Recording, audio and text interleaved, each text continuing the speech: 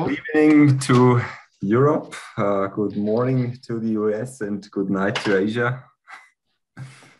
Never mind where you are connected from. This is Max speaking. So now I started sharing my screen. Again, welcome to this mediCAD 3D knee webinar. We want to do some hands-on planning now. My name is Max, and this is how you can call me. I also went by your names, not your surnames. I want to first give a short introduction into the program, and then you will open the program and we will plan a case together. So preoperative planning with the software tool mediCAD 3D knee works on X-rays, MRIs, CTs, and cone beam CTs. Once open the software and load it in, for example, an X-ray, you will see a selection of modules. For X-rays, we offer 6 modules. There is a module called deformity correction for osteotomies in 2D, DFOs, HTOs. There is a module called expert TKA, quick TKA, and a templating module. They are all concerned with arthroplasty. So we have a workflow to measure the long leg axis and then insert an implant, obviously plan the resection heights, and do the templating. Additionally to that, we also have what we call patellofemoral measurements. So measurements to assess the patellofemoral joint, to assign a instability score to this patella. And then to deduct out of this measurement a risk of relaxation of the patella. So if you commonly use such scores because you're dealing a lot with unstable patella, then you might use these measurements to assess the stability and to assess the risk for future luxations. In 3D, this doesn't look much different. There is only a 3D module, 3D printing, 3D segmentation for mixed reality export, and for 3D printing export. Additionally, a module. As you can see, our program generates a 3D model out of an axial CT slice. So this is what you get just having performed an ordinary CT scan with the axial image. So you see, we have the slice views, we have the sagittal, frontal, and axial slice view. And out of the axial CT dataset, we generate all the other slice views and our 3D model. Of course, for 3D, we care more about the other stuff besides the long leg axis. We have torsion and we have tibial slope, as well as of course, all the other axial measurements for the patellofemoral joint and its stability. So this would be planning on a torsional profile CT, where we can do an HTO, DFO, but I presume it's rather the more sophisticated, more complex surgeries which want to be planned by such a model, which is, for example, the derotation, so single cut or single incision, osteotomy planning, where I can apply a correction angle and apply some inclination to this angle. So this is the osteotomy part. And then we got a third part. This is the arthroplasty part, where we are getting from, let's say, ordinary 2D templating combined with a cone beam CT scan from the knee to a what we call hybrid planning. And so we can generate a matching between the knee on the X-ray and the knee on the cone beam CT scan. And we can plan the resection heights on the weight-bearing AP long leg and the rotation of the implants and their sizes on the cone beam CT. These are three of the use cases which can be done with our planning. I've seen that you have many different backgrounds, and so we are getting already some questions.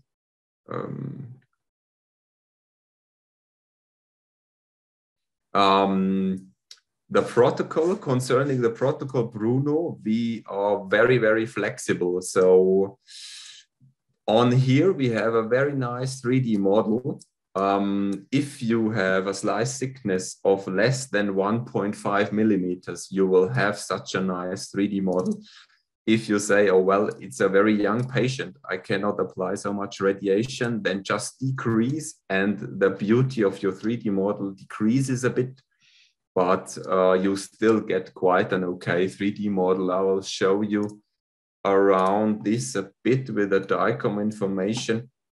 Where all the specs are defined. So here they used 1.2 millimeter slice thickness, and you see that this leads to a really beautiful 3D model where I can see everything I want to see. And on here we even have a very nice soft tissue contrast. So just by changing my Hounsfield units, I can see the patella tendon, I can see other ligaments around the knee, so I can strip my patient off to the hard bone, or I can dress her up again in this case, with all the ligaments and the skin. Yeah, as I said, you're all from very different backgrounds. I believe not everybody is a medical doctor. Who is joining this meeting. If you have any questions also concerning the technology which is behind, then feel free to just give me a call or pose any kind of questions in our chat.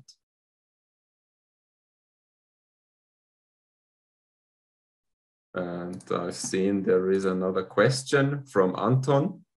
Anton, do you want to go ahead? I'll just promote the new attendees to be able to participate in the discussion.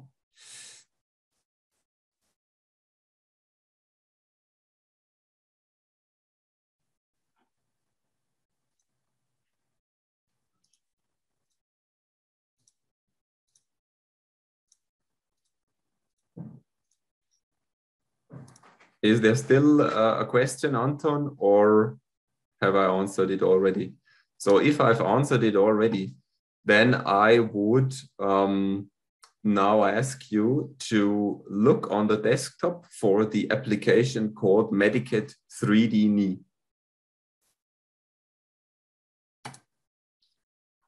And then you see a surface like that.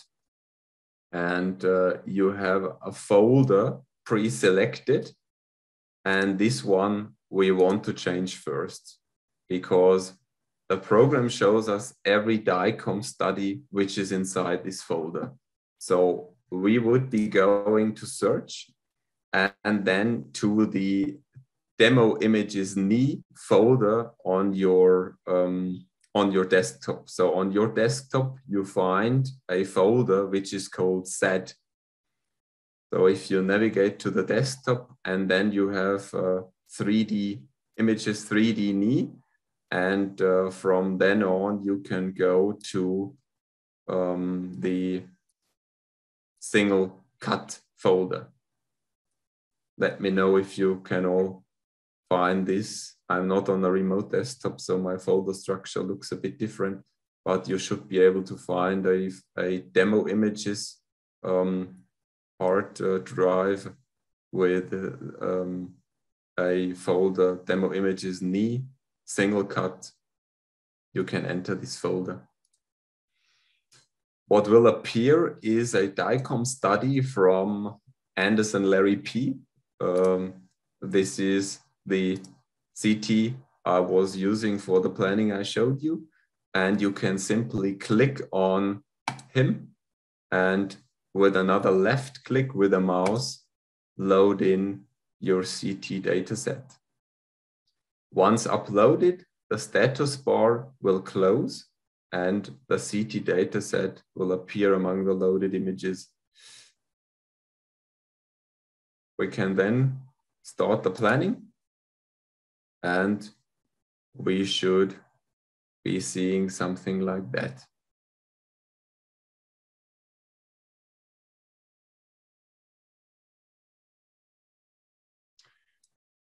The software automatically removes the CT table and tries to denoise some things.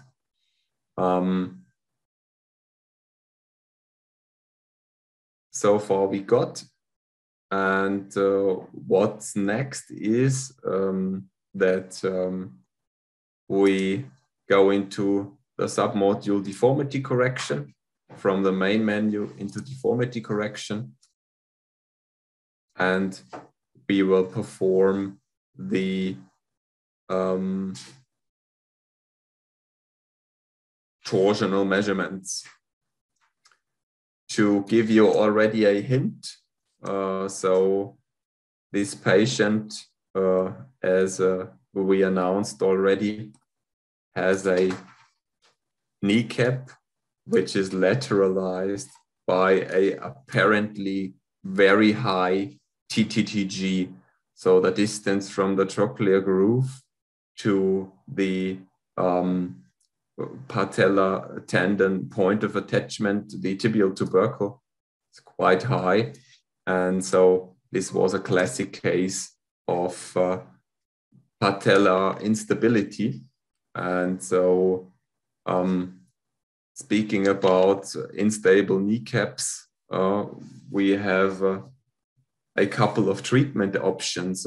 We have trochleoplasties, we have tubercle transfers and MPFL reconstructions, as well as what is getting more and more common, torsional corrections. So single cut osteotomies, where a surgeon would just cut through the femur, turn it around, or turn the femur around to come just nicely beneath the patella. So with our software, we want to enable surgeons to find out the best way of treatment. And we want to basically come from the long leg axis and the torsional deformity to TTTG, and then to the shape of the trochlea and further to the ligaments. Because if there is no valgus and no torsional deformity, then obviously the patella cannot stem from such deformities. The patella could then stem from a lateralized tibial tubercle, maybe. So I would just do a tubercle transfer and get it more to the medial side. But it can also be due to ligamentous insufficiencies if I don't even have a pathological TTTG. And by planning like that, we want to find out where does the unstable kneecap really come from. And so this is why we first go into deformity correction and start with our long leg axis measurements and the torsional measurements. For every function, you have a tutorial video which shows up in full screen.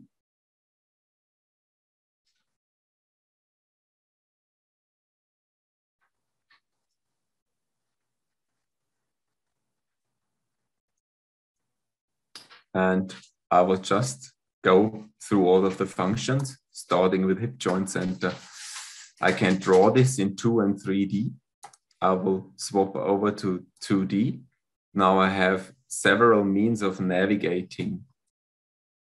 If I see these three, 3 pages in a row on my cursor, I'm in fast scrolling mode. So when I press the left mouse button, I can quickly go through my slices. I can, just like in a PACS viewer, scroll with my mouse wheel rather slowly. And I can, by clicking on the right mouse button, change my focus points. This is how I navigate through the software. And now we are to measure up the hip joint center with 3 clicks. We go to the edges and then define with a 3rd click the hip joint center. The same we do in the sagittal view plane. 2 clicks to the edges and the last click. With the last click, we exit the function. We get a green tick next to the function. And this is where we can delete the function as well. If we are stuck in the middle, then do not hesitate and just reset one step or restart the whole element. So never mind, there is always a way to get back or to just make one step, to just undo one step. For the tip of the trochanter, we simply scroll through our slices best in a fast manner by holding down the left mouse button and going up and down with the mouse. The next is the knee base on the femur. This as well is the same for 2D planning as it is for 3D planning. And we take the bicondylar line or the condylar tangent on the distal femur and the epicondyles as medial and lateral edges. For the sagittal view, we define a distal femoral shaft, and on the perpendicular line, we put this one to the most distal point of the femoral shaft. I want to remind you, for every function, there is a tutorial video which shows up in full screen if you forgot how to perform this measurement. Any questions at that point already from your side? Are you getting on well, or you facing any troubles?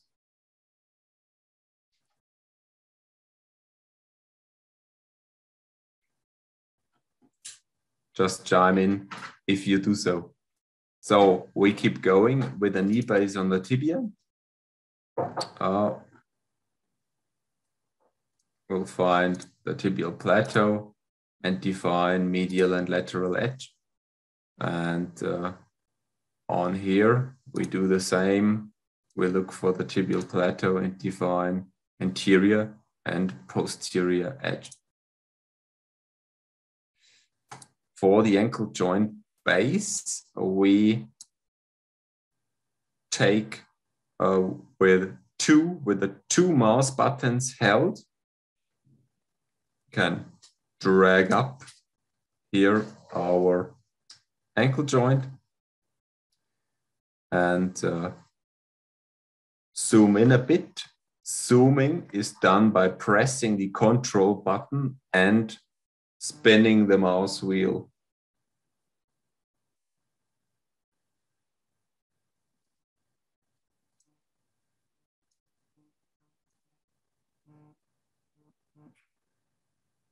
We grab the talus shoulders and define via the talus shoulders medial and lateral edge.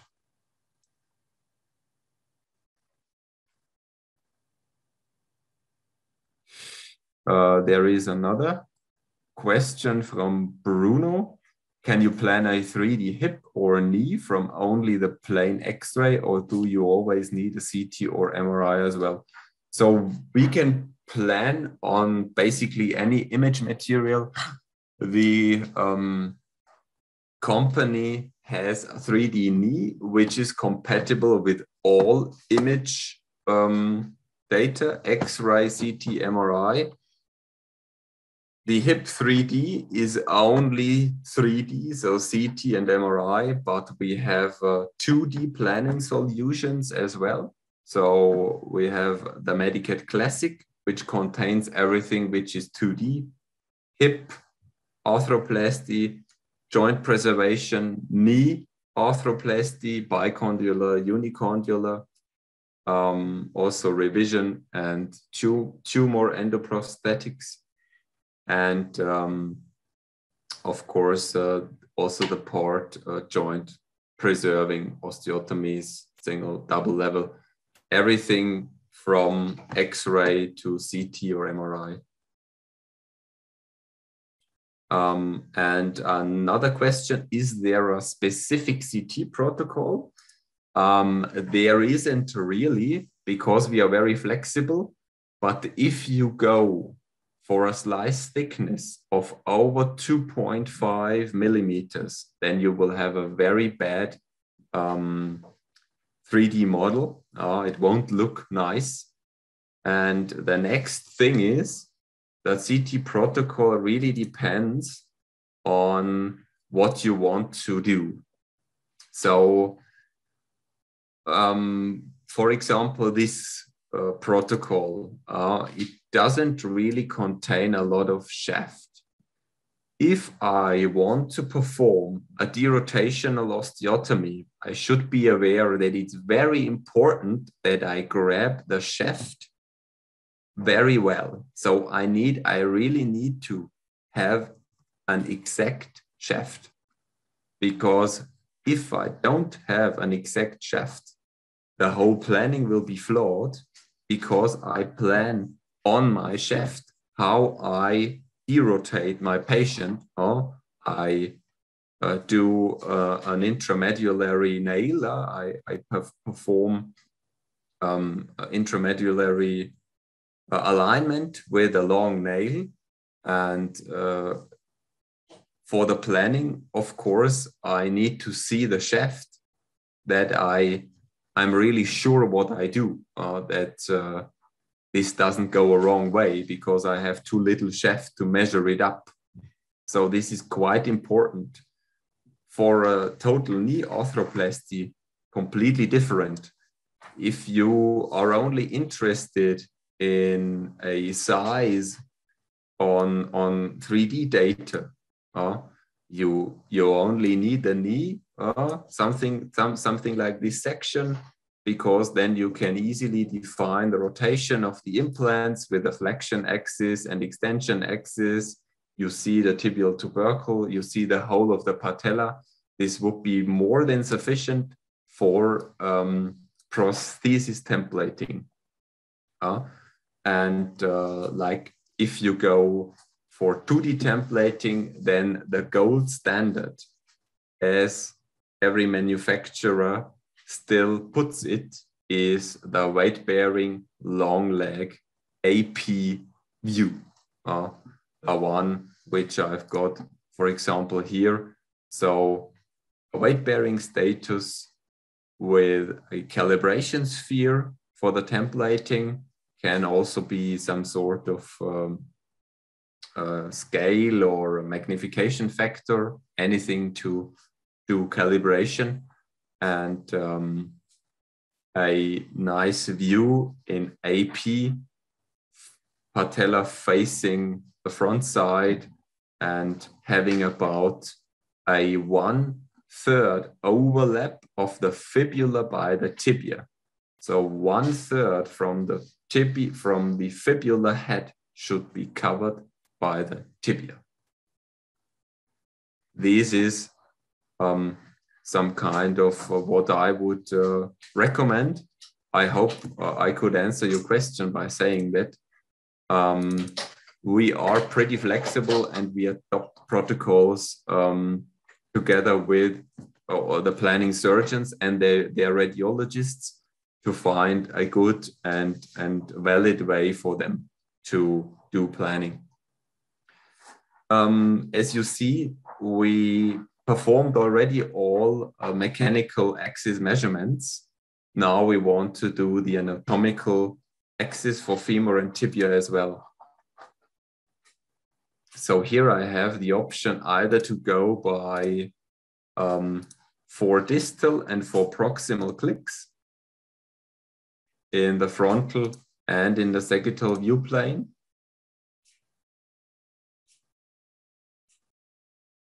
Where I get this shaft, or it works for both femoral and tibial shaft. I change here in settings from 4 points to 2 circles. I move with the right mouse button my focus to the proximal tibial shaft, and I define a best fit circle. First point here for the shaft. Now I move my focus downwards and I put the next circle. This is how we define the shaft. Since we performed now all measurements required for showing the preoperative knee dimension, we can simply click on here and all preoperative knee dimensions will appear in their AP, ML, and 3D values. So we define many values here. We have a varus valgus value, and they all are displayed in the fashion of ML, AP, and 3D. And so we can already do a first assessment of where the deformity lies. I have here a physiological value for my lateral proximal femur angle and pathological values for my medial proximal tibial angle and for my lateral distal femur angle. So you see, we use all the nomenclature from Draw Paley. So this is basically where we base our planning on the expressions conceived by Draw Paley. Just to let you know. What's second is the torsional deformity. Works after 2 ways, more or less, for each. I'll be using only Weidelich here. So what I do is I define for the torsion of the femur, for its internal torsion, I define a proximal line, which I do by fitting an ellipsis into the greater trochanter. So this is my proximal line, a proximal line for measuring the torsion. I can adjust this, I can edit this. And then I can jump to the condyles with next step to define the distal line of my femoral torsion. And you see it appearing already. So now it's still wobbling around here. So as long as I haven't put the line to the condyles, now I have, and I get a bit more than 40 degrees of an internal femoral torsion, which is far off the normal range. The same we do for the tibia. We can either scroll through the slices or navigate in the 3D model with the right mouse button. We simply drag our focus anywhere we have bony structures. So I can go to the tibial plateau and define a tangent to the posterior condyles of the tibial plateau.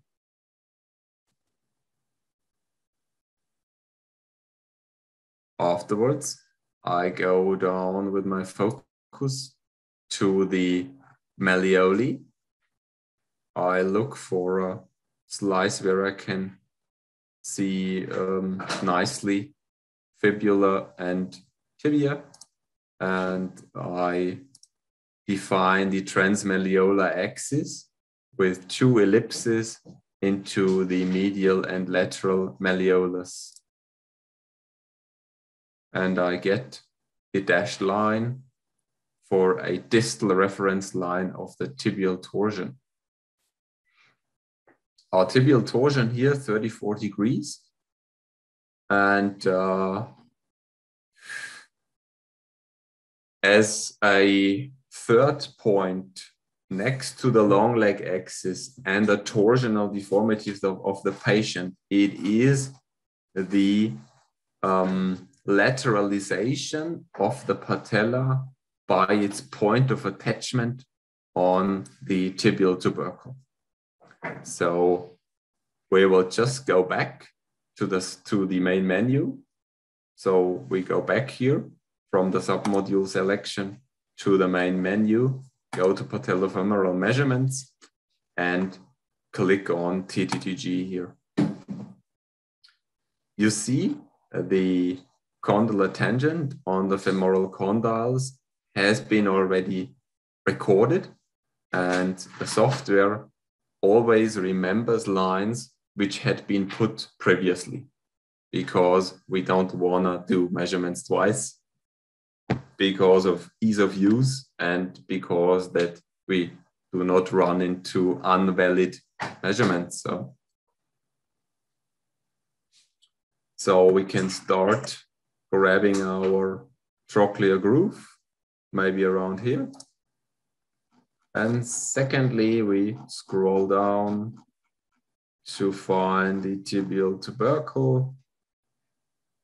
I think I get it somewhere here, but I leave this up to the surgeons because they know better than I do. So maybe around here.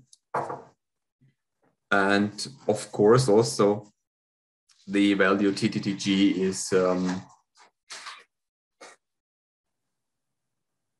slightly increased. So from science, I think we respect 16 millimeters to be the upper edge of a TTTG distance. I don't know how your approach is concerning that, but I mean, we commonly regard 16 millimeters as starting to be pathological. So let's keep this in mind.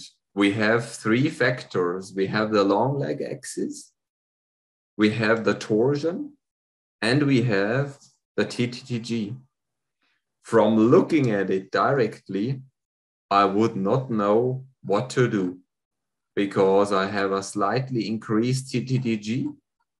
I have a, well, not massively increased torsion, but an increased torsion. So maybe it's the trochlea which doesn't keep my kneecap in place. So I have measurements to assess this if you want. So we have a lateral trochlear inclination, and this is what we measure between the posterior condyles and this lateral angle here.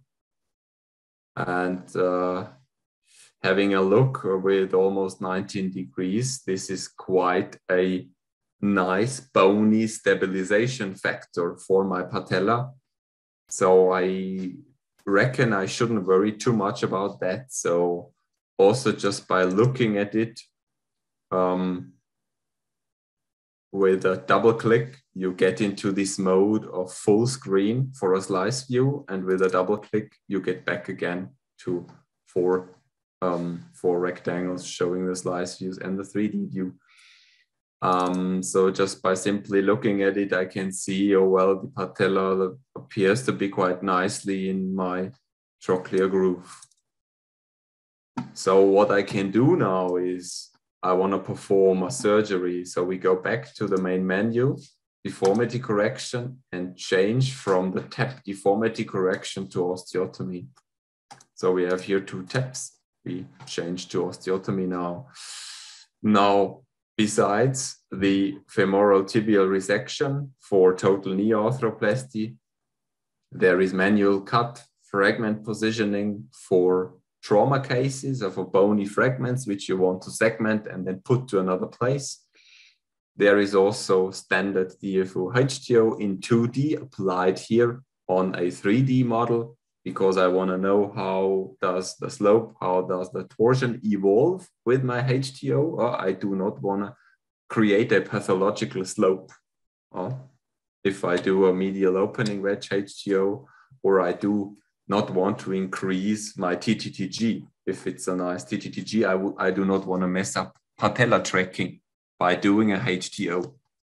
And so if we were now to perform single cut osteotomy to correct the torsion and maltracking, we can, like that, simulate how our long leg axis evolves. So in the first step, I put with my left mouse button a cutting plane to the distal femur, for example, or anywhere you like. I apply a correction angle for, in this case, maybe 15 degrees. And I see in a live update how values will change. So for example, here I have a torsion which is too high. So I want to turn the femur to the outside a bit. I apply a correction angle of 15 degrees external, so turning towards the outside because it's now pointing inward. I want to make it point more to the outside. So like that, I have an impact, of course, onto my torsion, which changes by 15 degrees, as you had already expected, and also an impact on my lateral distal femur angle. I can now, if I go to the sagittal view plane, also incline my cut. So this cut is coming from the surgical technique of having an intramedullary rod or nail cutting through the bone completely and then turning with 2 whatever you use. I mean, you use maybe shunt screws or K-wires, and then turning on your intramedullary rod, which is basically the femoral shaft, your 2 pieces, your 2 bone pieces, each other from each other. I think you got what I mean. Now this cut, which is now 90 degrees onto my femoral shaft axis, can be inclined by a bit to the posterior or anterior side. And I can have a look how this impacts my values around the knee and my varus valgus value.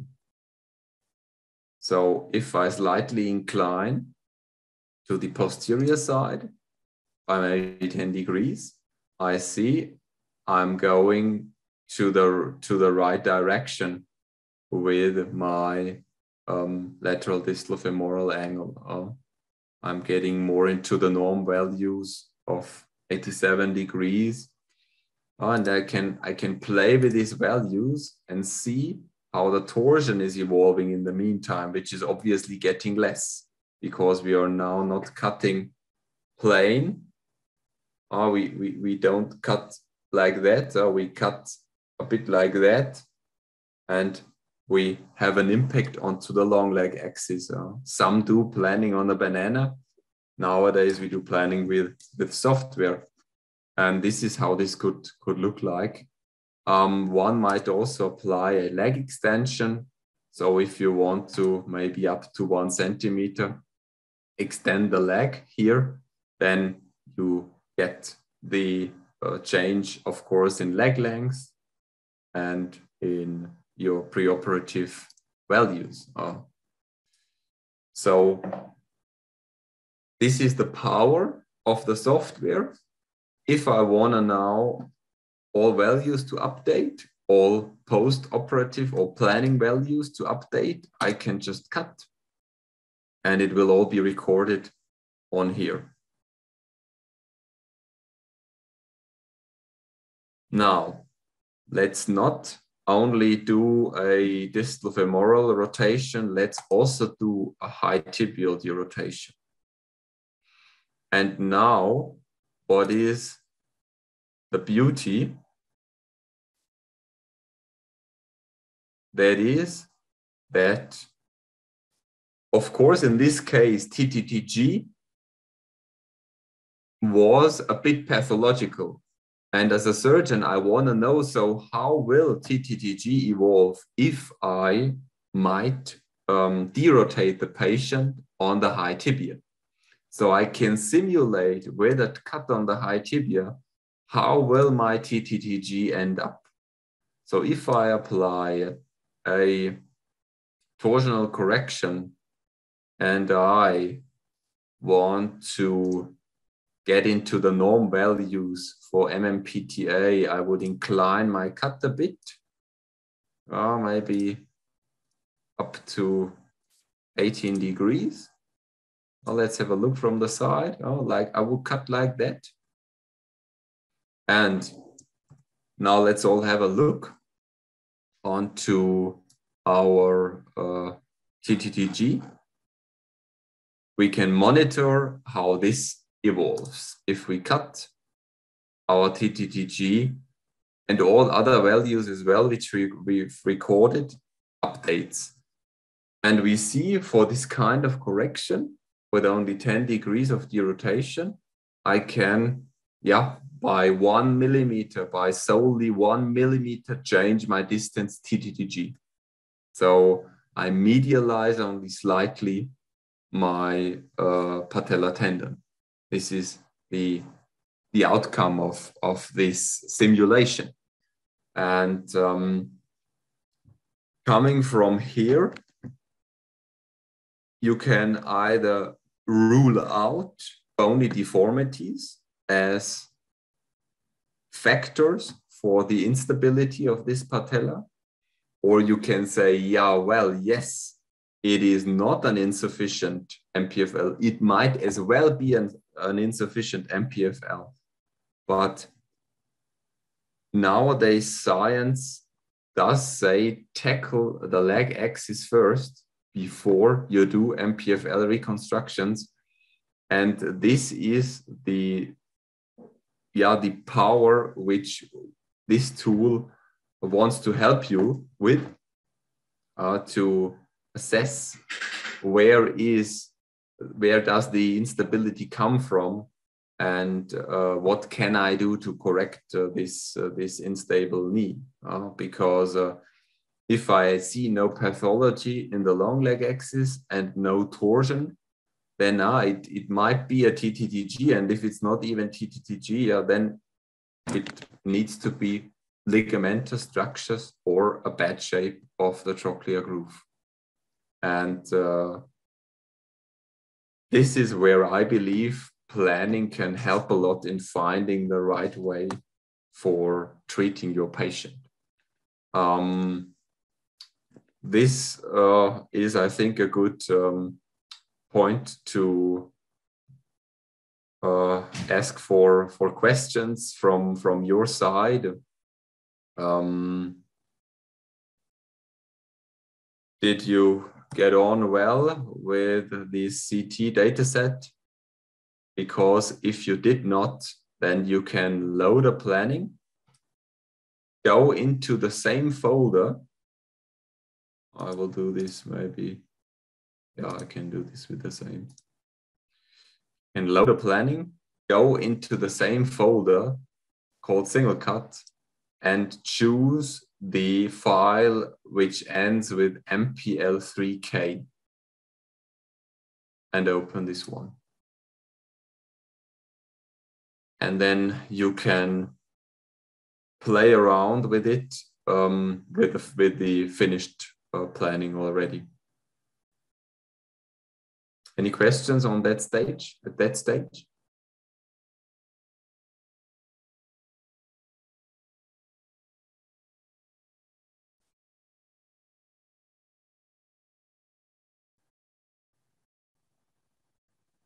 There is one.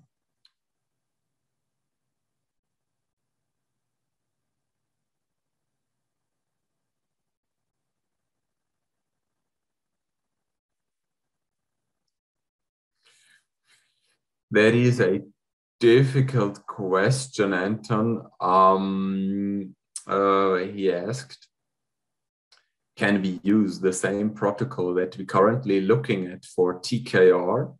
Is it necessary to use anti-rotation rod while scanning to avoid rotation mistakes if a patient moves during scanning? For what I know, is that the guy which came up with this measurement, Weidelich and his pal Strecker, they did also recommend a stable position for the patient. So they gave, with a protocol, they gave also instructions to position the patient in the CT scanner. I strongly recommend to stabilize the patient throughout the scan.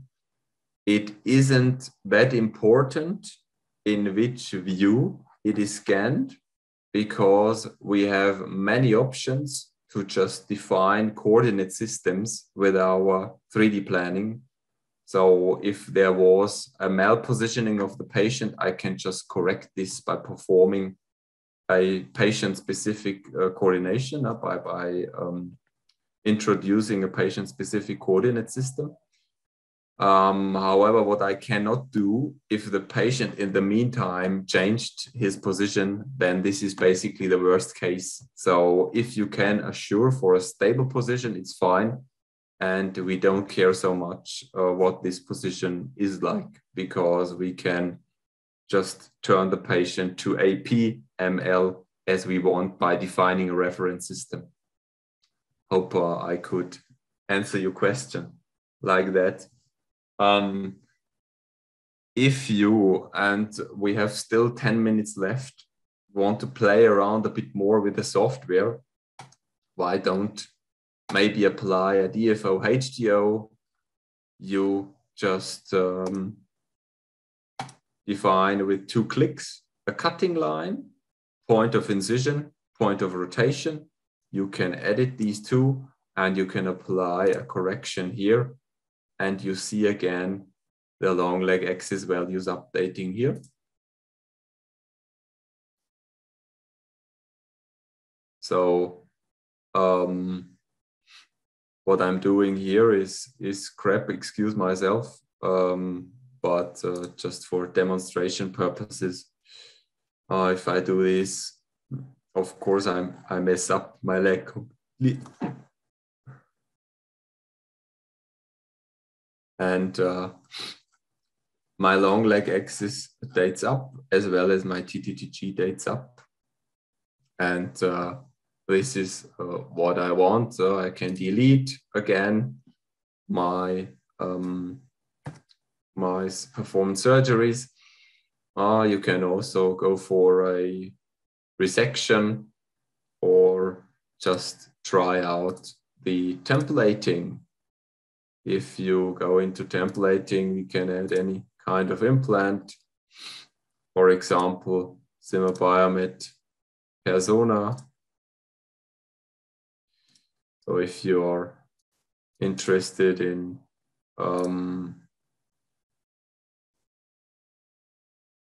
3D templating, can get here our implants, move into glass view, and then we can go for the correct size.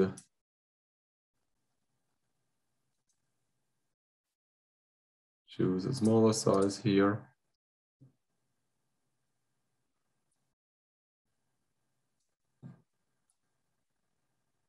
Of course, do this in all views.